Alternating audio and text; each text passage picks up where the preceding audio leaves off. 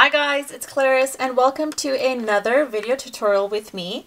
In this video, we are going to go back to our basics in terms of loose and fun watercolor florals on a smaller scale. So we are using smaller brushes this time. So really quickly, here's the products that I'm going to be using for this video. Feel free to use something similar, or if you are interested in these products, I have listed them in the description below. So we've got the Princeton Velvetouch number 4, Princeton Neptune number 6. And for my colors, I'm using my Daler-Rowney set of 48. Specifically speaking, the quinacridone magenta, the permanent rose. I'm not sure which of the two I'll be using, maybe both, we'll see. I've got the cobalt violet, which I think goes really well with the pinks. And then we've got a mix of olive green and sap green. Again, very similar greens, but I'm keeping them handy because I might or might not use them. I will figure it out as we go along. But throwing in an additional twist to this video today is going to be our metallics. So for those of you who remember, I recently did a video using makeup to paint flowers, and that was fantastic. So now I'm back on my metallic watercolors, and this time I'll be using the bronze by KMS Watercolor, which is right there. And then last but not least, for my paper, I'm going to be using Baohong watercolor paper.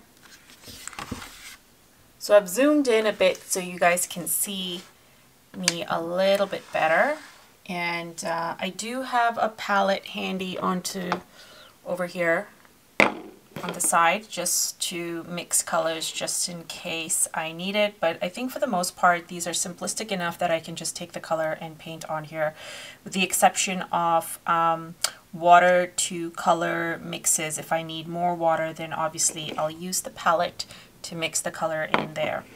Okay, so before I begin, guys, please hit that like button and subscribe button, as it really does help my channel grow and I can continue to think of great fun videos and execute and post it on here for you guys. All right, so let's begin. I will be tag teaming these two brushes here on the go as we create our flowers. So we're going to be doing flowers very similar to what we did last week, in last week's video that is, right here. These tiny ones with that are almost kind of like daisies. So similar fashion and similar style. And here we go. So I'll be doing the petals with the number 6, and then we'll use the number 4 to do inner details for the center. Okay, so I'm going to mix a couple of colors, and let me just break this down for you before we begin. So we'll start off with doing our main flowers facing upward, and they'll be, the bigger ones will be more towards the bottom, and as we paint more flowers higher up on the page, they'll be smaller. So we have a little bit of hierarchy from large at the bottom to small at the top. So heavy at the bottom, lighter at the top. Okay, so let's start off with doing a little bit of mixing. I think I will go with the, what's this, quinacridone magenta. So just getting a little bit of this mixed up with extra water on here, and let's take it away. So making sure that my brush, the tip of my brush, is not super thick. That's why I'm kind of rubbing it against this area to take off as much water as I can. And then using just the point, we're going to lightly graze to create these little lines in a circular fashion almost. So like I mentioned, the biggest one is going to be at the bottom, or the bigger ones at the bottom. So here we go. So starting off here, lightly grazing, and we're gonna kind of go around all the way around. So as I'm going around and creating these petals, I'm dipping the tip of my brush in water to get a slightly lighter variation of this color. In watercolor, a little goes a long way. And this is where that really shows, because you got to mix it with the water to get that nice translucent romantic look. So now that I have this, what I'm going to do is get some more color from the color cake directly. Here's what the magic happens. Before this dries off, dab that into the center. And I'm even going to kind of, in some areas, in the lighter ones, going to extend it from the top of the petal all the way down to the center. And this way we get a beautiful light to dark enhancement to our flower. Feel free to add in darker strokes in between here and there, which really emphasizes that whole, gives you that nice impression of fullness to the flower. Beautiful, right? Simple, loose, easy. White space is your friend, so don't forget that as you go along. Perfect. So we're done this. Before we end off going, or before we start the next flower, I want to do one more thing just to make sure that you guys get this, is get some of the bronze with the number 4.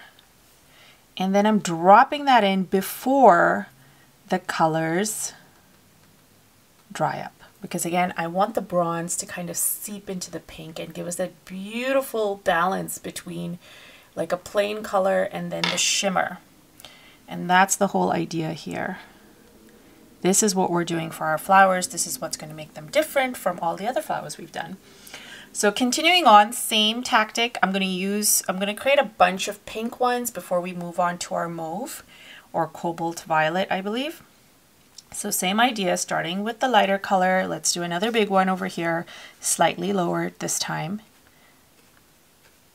And I'm going to show you for the third flower, the third big flower we do, I'm going to show you another technique if you are having problems creating or leaving white space in the center as you create these petals. So just hang tight till we finish this one.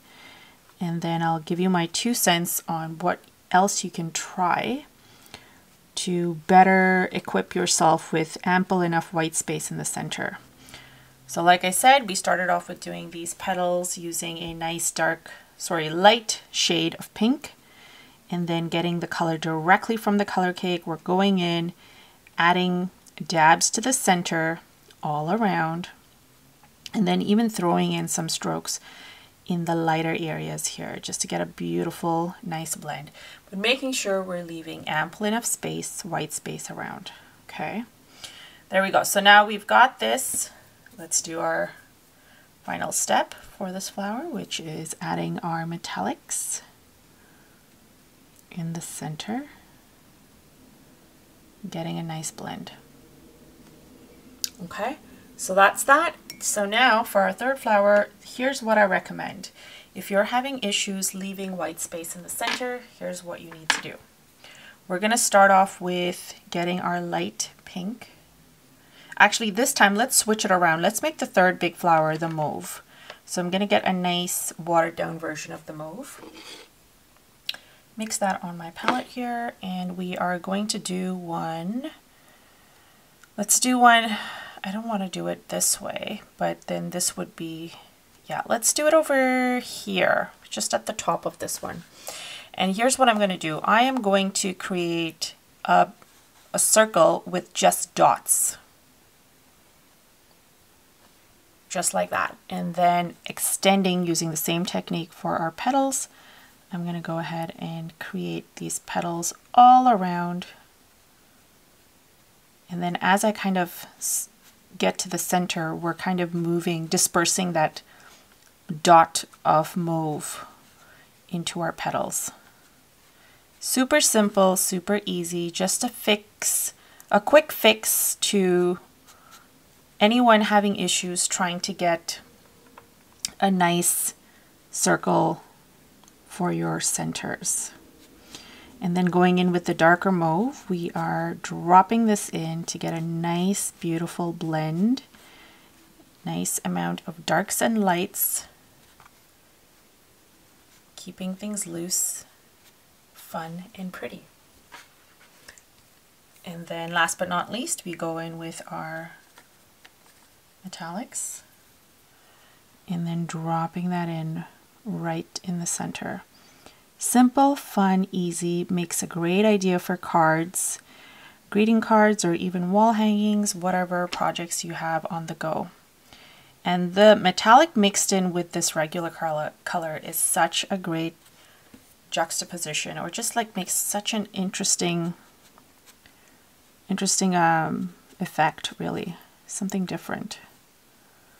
And that is all there is to it. So let's create a couple more and then we'll continue and finish off with stems and leaves. Okay, so we are done the flowers, or I'm done the flowers, and I've done a couple more over here. And now we are going to do our final step, which is going to be using our number 4 to get some of the metallics and do our stems and such. So once again, keeping with the whole loose feel of things, we're going to get some metallic using the number 4. And I love the number 4 Velvetouch for this because it's got such a nice fine pointed tip, and it is the perfect size for things like stems and leaves. And even petals on a thinner scale like this. But if you're comfortable using a thicker brush, why not? So for the bottom, we're not doing stems at the bottom here, but we will be doing stems for the flowers coming, floating in the air upward. So I like to give my stems a little bit of flair, make it look like they're almost dancing, and that's why I'm having them almost like in a curve. So if you can do it in one swoop, fabulous. I suggest taking a sheet of paper and just kind of practicing your thin lines, because you just need to graze using just the tip of your brush. And that's how you get nice thin results for your stems. And it's okay if you have a little bit of a break in between, that's totally fine. I feel like it actually adds and enhances the whole looseness to your painting. So here's one more. And then finally we can get to doing some leaves and such. So I want to start off, because there's all this white space here, I want to do a couple of leaves using our metallics down here first, and then we can move on to doing it higher up there. So here we go. For the leaves, I'm using the tip of my brush, pressing down and trailing towards the center, and then doing the same thing for the other side. So we've got a nice shape for our leaves. Feel free to leave a little bit of white space in there if you need to. And you can even do the leaves starting from inside outward. Give it a little bit of curve at the end as well to keep it nice and whimsical, loose and fun. Let's do a couple here. I've got tons of leaf videos. If this is something you're struggling with, I'll list a couple down in the description if you're brand new to watercolor, especially floral watercolor painting. And you can check that out.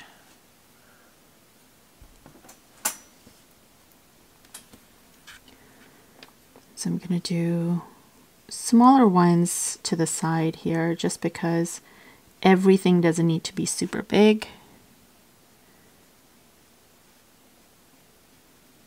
All right, there we go. I'm going to add one more here, a small one, and then add one peeking out from behind this flower here.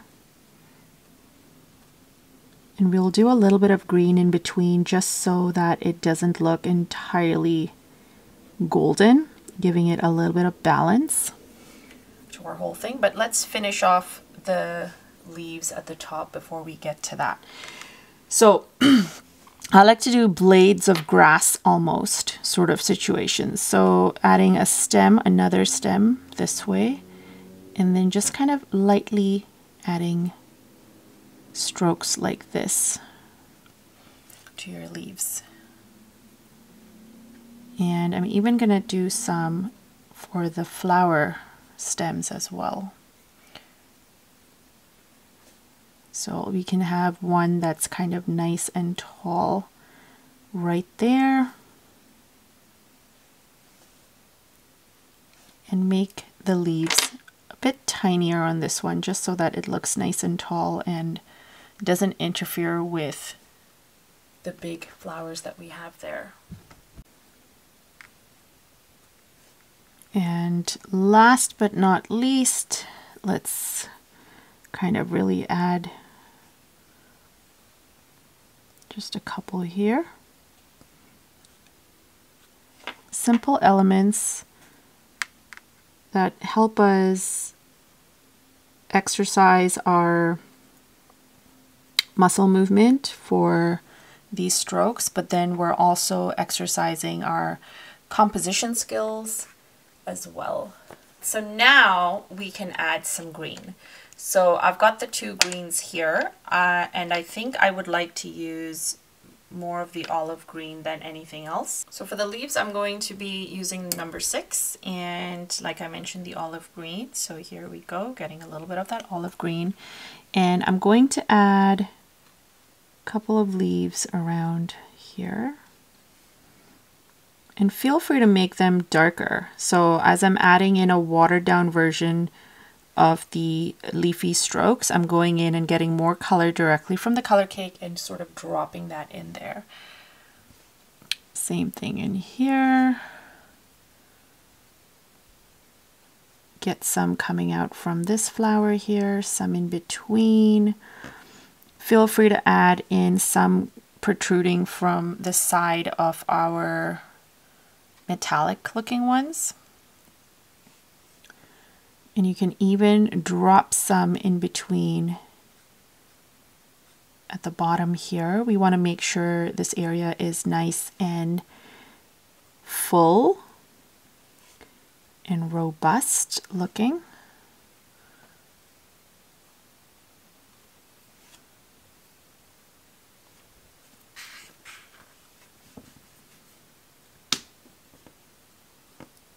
Here's another one. You really, I would say, I would encourage you to just use your own composition skills and figure out where you would like to place your leaves.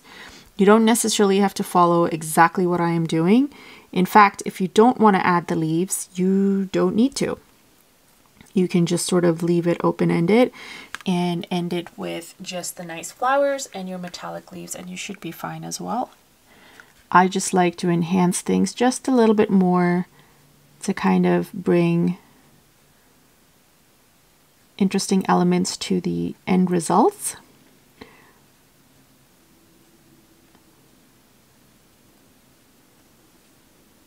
And let's see, I'm going to even add a little bit of strokes. Oops, added some there in between the flowers just to really amp up the fullness in between here. So adding some green here. And through this exercise, you sort of learn how to add additional plops of color here and there to really amp up the fullness and fluffing, what I like to call fluffing, of your end results or composition.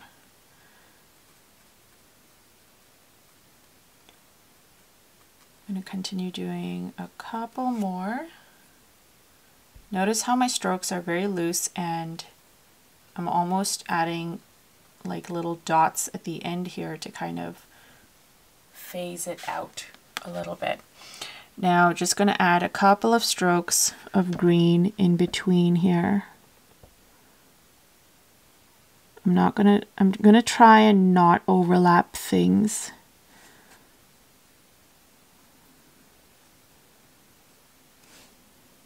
And I want to try and keep things whimsical, loose, and almost a tad bit lighter than what these bottom leaves look like. Except at the bottom edge of the leaves, which is where I always say this is my staple. If you want to add dark shades of color anywhere on your leaves, it is at the bottom where it attaches to the stem and at the tip. So leaves on that scale would be nice. Or stems on that scale.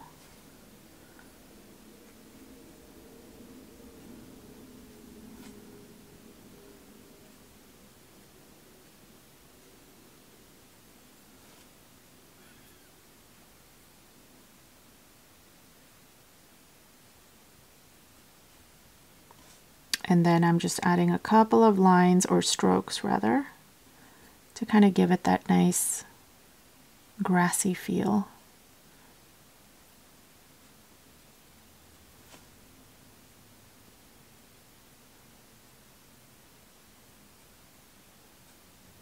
And then we're done. So this is it. One last thing that I would like to do is give it a little bit of a splatter. So taking my green, I've just dipped the tip of my brush in water, and I'm just going to lightly tap. I want to tap at the bottom. I need, you know what, instead of using the number 6, I'm going to use the number 4, because the number 4 will give us slightly smaller splatter, and I have a little bit more control, because right now it's it's plopping in different areas, and I want it to be more at the bottom here. So you can see how this tap gives me smaller, more clustered bits of splatter. And then let's just get more water on it to get a nice, loose, light green splatter.